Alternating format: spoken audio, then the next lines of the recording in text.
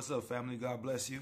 This is Dory Love from the Ministry of the Word, and this is Behind the Curtain, the very first one. So the first video I decided to take y'all behind the curtain on is one of my favorites. It's the first time that I was ever on the news, and there's such a cool backstory behind this one. So wait, then I was on the news. So if you remember this one, it's called it's the video where it starts off with hate speech or free speech. We'll watch some of it, and then I'll comment on it. Yeah. Okay, here we go. Public preaching. Many consider it to be freedom of speech, while others say it's a way to impose personal beliefs on others. All right, so real quick, I'm going to give you the backstory on this video.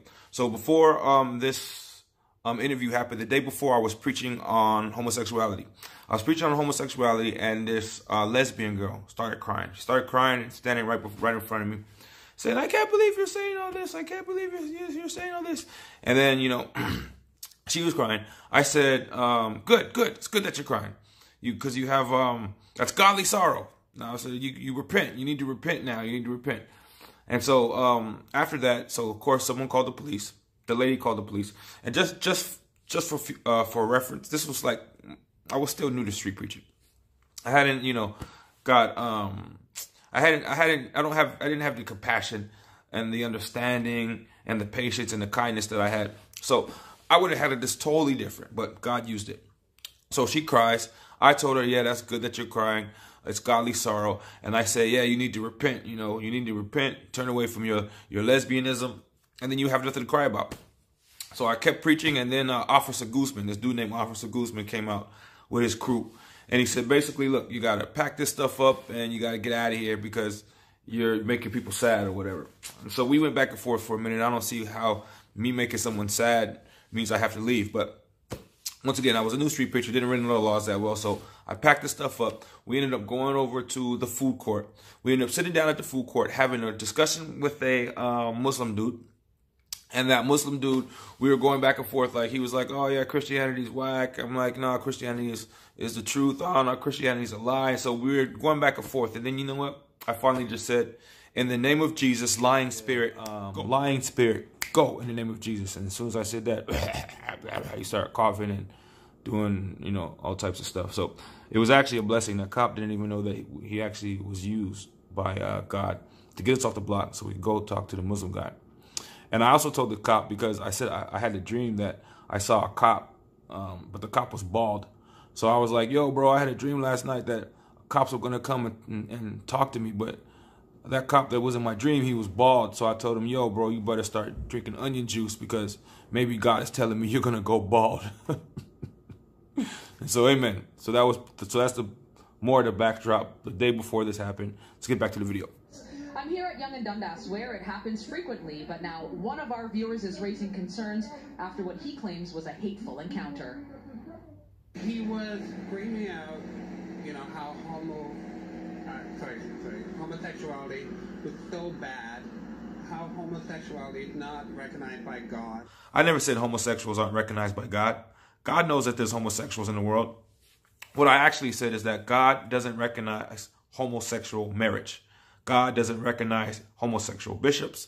God doesn't recognize homosexual clergymen, homosexual pastors, any homosexual that claims to be a leader of the church. I said, God doesn't recognize them. They are in sin. And I said, God doesn't recognize a marriage between two same-sex people. He doesn't recognize that. He only recognizes marriage between a man and a woman. So that's what I actually said. Back to the video. How homosexuality is a sin. Yeah, it is a sin, according to the Bible. Amen. I did say that.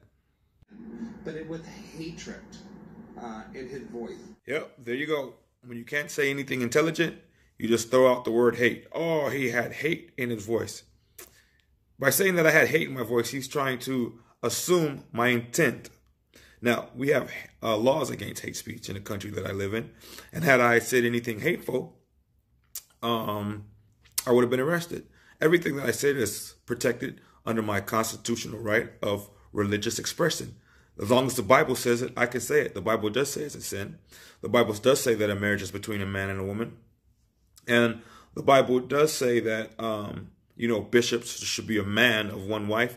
The Bible says all these things. So the fact that he's saying, oh, there was hatred in his voice, it means he couldn't find anything wrong with what I said. So he tries to assume intent. There was hatred in his voice. There was no hatred in my voice. I speak with passion. I speak with authority, but there was absolutely no hatred in my voice. So, you know, that was just a cop-out. Back to the video. Stan Howe says he doesn't usually pay any mind to the public preachers who frequent the corner of Yonge and Dundas. Now, right there, look at that. Right there, that's Philip Blair. He's from Torch of Christ Ministries. That's the first time that he came out here, I think, a year or two ago. We didn't know who he was, but we let him preach on the mic after, you know, after we test the spirits a little bit. We let him preach on the mic. So I thought that was pretty cool. Didn't know who Philip Blair was. Came out there, and the same time he came out there, he got on the news. And that was like this. All this happened like in a great week, a week when like God was really moving. We were seeing people getting healed, people were accepting Christ. All these great things were happening, and so we would stop going downtown with money. We would keep our we wouldn't go downtown with money because we were like, you know what, God's gonna pay for our bus fare. God's gonna give us food, and He really did. Every day we went down there, someone would give us $2 or $3 so we could get home. We wouldn't ask for it; they would just give it to us. And this day, when Philip was there, we said, you know what, we're not bringing money for food. And the cool thing about it is the first time we met Philip, he ended up buying us food. We didn't ask for food. He just bought it for us. So, you know, we were really on fire that week. We were really full of faith, full of Holy Ghost. And that's when Philip Blair came out. Amen. Back to the video.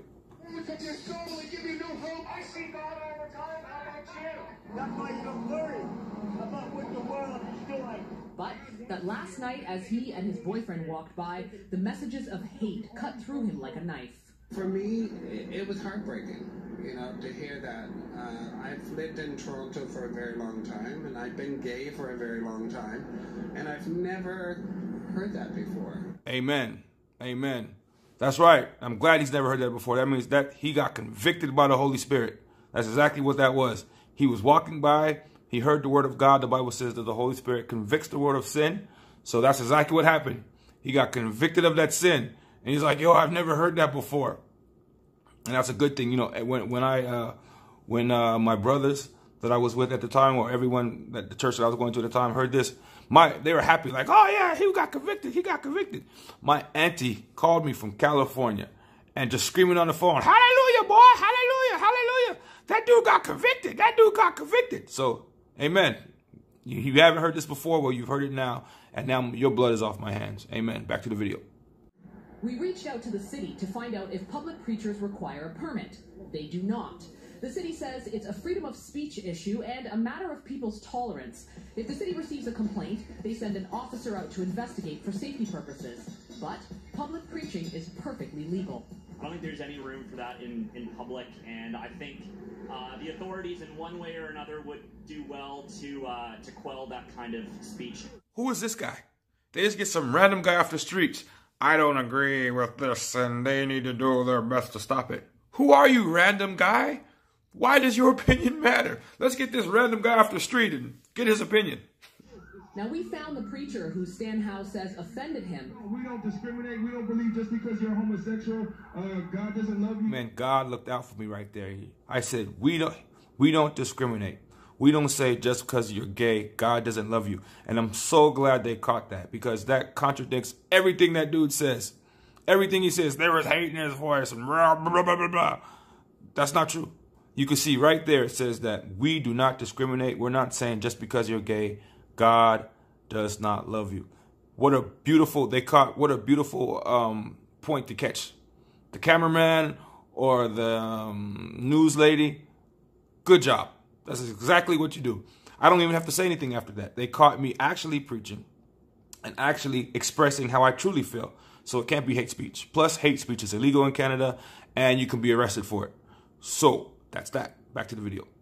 His name is Dory Love, and he fully admits he said what Howe claimed, but told me the comments were not directed at Howe. He was just preaching the word of God. All these immoral things, sexual immorality, homosexuality, adultery, fornication, these things lead to spiritual punishment. Amen. They do lead to spiritual punishment. And the funny part about that is I've never been interviewed on camera before for a television show or whatever, for news. So I thought I'd be nervous, but the thing is they caught me right after I got through preaching. So I was still full of the Spirit.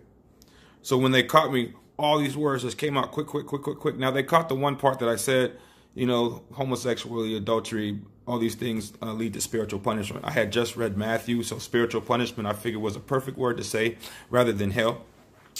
But I preached the gospel to that lady. I was telling her all of you know, if someone was in a burning building, if someone was driving down the street and the cliff and there was a cliff at the end, I told her, you know, a whole bunch of stuff. I asked her if she's saved. I asked her if her cameraman saved, and I just preached to that lady. She caught the one that she, out of like 2 or 3 minutes of me preaching at her or preaching to her and sharing the gospel with her and her cameraman, that's what she caught up. Or that's what she cut up and put on there. Like, these things come with spiritual punishment.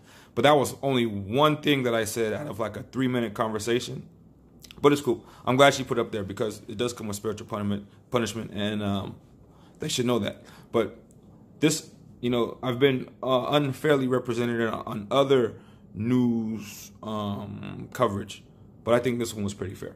I think this one they did a okay job, and especially when they caught that part where we say we don't discriminate. So, amen to that. Back to the video. I mean, that's a personal attack on people's sexual preferences. It had nothing to do with religion. It's not religion. It's a personal attack on his sexual preferences.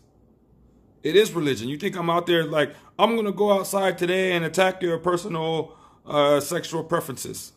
That doesn't make any sense. It is religion. It's not even religion. It's sin. You're right. I'm out there and I'm attacking sin because sin leads to death. And the Bible says it's not God's will that any should perish, but all should come to the knowledge of truth. And so that's exactly, or all should come to repentance. And that's exactly what I'm out there doing. And it's not religion. It's following Jesus Christ. And Jesus Christ said, go unto the world, preach the gospel to every creature. So that's exactly what I'm doing. It's not no guys. That's another thing. Homosexuals always say crazy stuff like, oh, they're just trying to hide religion so they can come out here and condemn us. That's not true at all. We know that there is spiritual punishment, as I said in this video, for those who don't accept Christ, for those who reject Christ.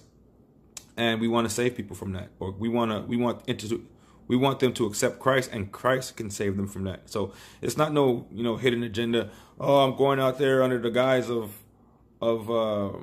religion to attack your personal preferences. That's not true at all. And that's just like a political, you know, some political jargon and rhetoric that people say to justify their sin. He knows he's in sin. He said, oh, I've never heard anything like that before, and it cut me to my heart. I'm like, yeah, amen. Amen. Because the Holy Spirit convicts you of sin. Now you've been warned. Now your blood is off my hand. Repent. Back to the video. I think, you know, a lot of times that people use religion as a way to justify hate. Now, the preacher, Dory Love, who's actually behind me right now, he told me that police actually came to him last night and told him to leave. Stan was not the one who actually called the police. Now, police actually did come here just a few moments ago, though this time they didn't shut him down. They just asked him to tone it down. The cops have obviously not deterred him. Love says he will continue to come back, quote, by the grace of God. Man, and I don't think I said I'll be back, you know, by the grace of God. I think that was a good quote and a great way to end the video. But I think I said something like, she's like, are you gonna preach out here? I'm like, yeah, by God's grace, I'll be out here every day. So, I mean, I guess you could say I said by the grace of God, but I didn't mean like by the grace of God. I meant by God's grace, meaning that as long as God graces me to work in his kingdom, then I'll be out here again. But anyway, that's that. He's the last thing he said was, yeah, you know, hide religion to justify hate. You know, nobody got no time to hit the streets, bro, and hate people. Like, you know what I mean? If I wasn't mandated by God to go out into the streets and preach the gospel to every creature, I'd be at home. Man, I like being at home with my wife. I like being at home with my kids. So to go out and hate people, like, I don't got time to hate people. That's bananas. That thinking is even bananas. You know how much energy it takes to hate people? Please. I don't even got time. I'm not going to sit around and, you know, you got, when you hate someone, that means like you go home, you're thinking about them like, oh, I hate that person. I can't believe they're doing that. You know what? I got no time to think about nobody else when I get home. I got to read my Bible. I got to pray. I got kids to look after. I got a wife to take care of. You think I have time to sit around and hate strangers? That's just asinine. So that's that. That's the first video, behind the curtain, street preaching behind the curtain video. So now you can see, or now you can, you got the backstory. You got what I really said. You got what really happened. And I chose this one first because this is the one of the, it's fast, first of all. It's only like, what, 2 minutes, 37 seconds.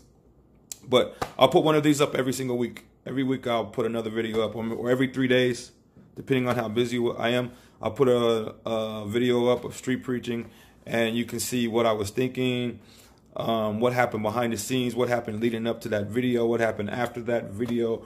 And I'll even tell you why I answered a question a certain way, and this, that, and the other. Right on. God bless you. Have a good day. Or it's probably, even if it's night, have a good night. God bless you. Dore out.